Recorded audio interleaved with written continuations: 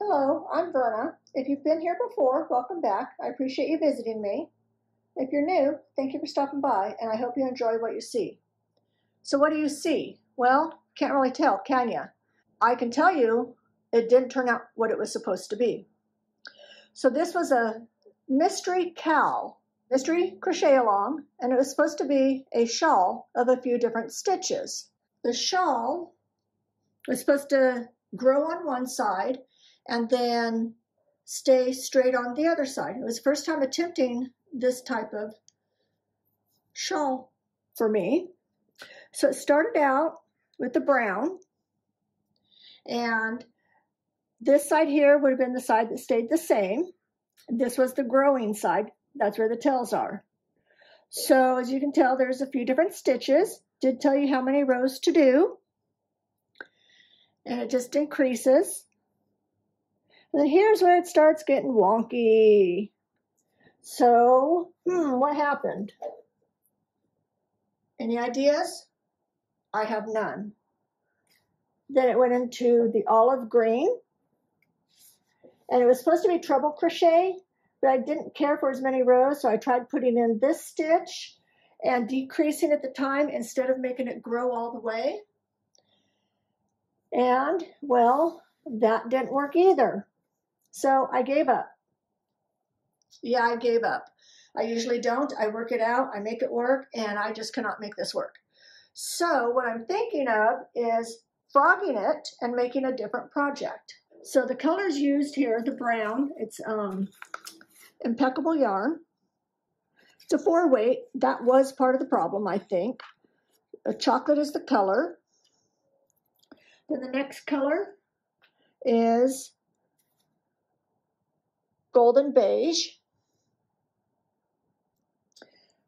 The next color is this, and you can see I was almost out of the yarn. Forest. And then it went back to the brown. Being so unhappy with the way it turned out, I decided I wasn't going to finish it. Somewhere along the line, I was supposed to add in a 5th color, and this is citron. It's like a lime green. One of the problems is these are definitely not my colors.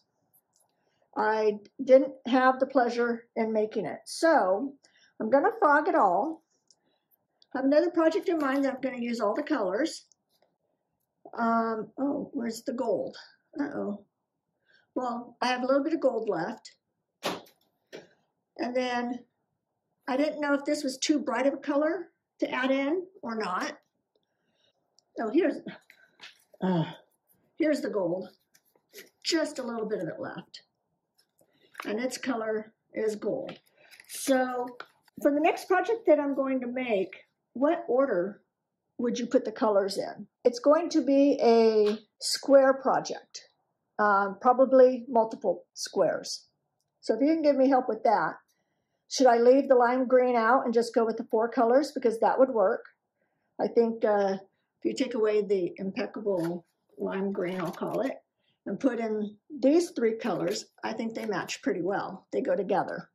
Please let me know what your thoughts are, and I'm going to be frogging this shawl that is a disaster. I am not going to say anything as to whose Mr. Callett was, or whose stitch pattern the green in between was.